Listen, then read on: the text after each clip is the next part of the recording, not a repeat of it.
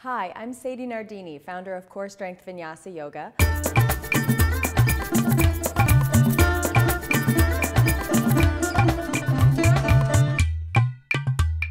To strengthen for jumping through to sit, which is kind of like jumping forward, feet between the hands, but you're continuing through, you may want to start here building up your arm and abdominal strength.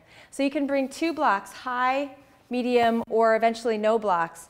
Planting your hands underneath your shoulders.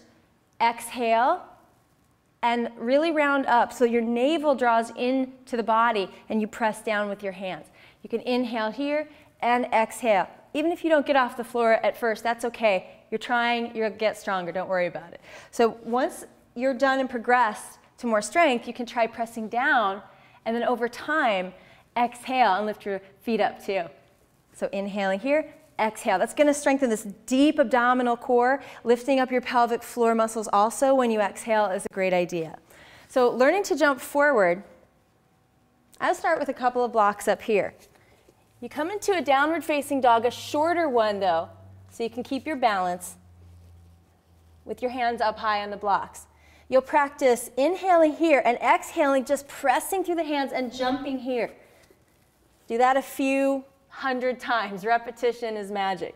So not all at once though. So we're going to inhale here and exhale, eventually balancing here and coming through to sit. So that's a total process, and over time you can practice. You can start further up, press down, and be here. So finding that moment, using your feet whenever you need to. Over time you step back a little farther, take those blocks wide enough so you have room to jump through. To a full downward dog, you'll inhale here, and you'll really draw those knees up into your chest as you exhale. So it's a big exhale moment, lots of arm strength. Okay, and then final progression.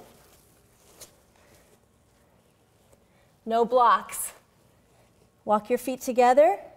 You can also try this from halfway up if you're learning to build strength there with no blocks, or try the full downward facing dog. You're going to exhale, lift way up through the belly, and slowly place yourself down to sit.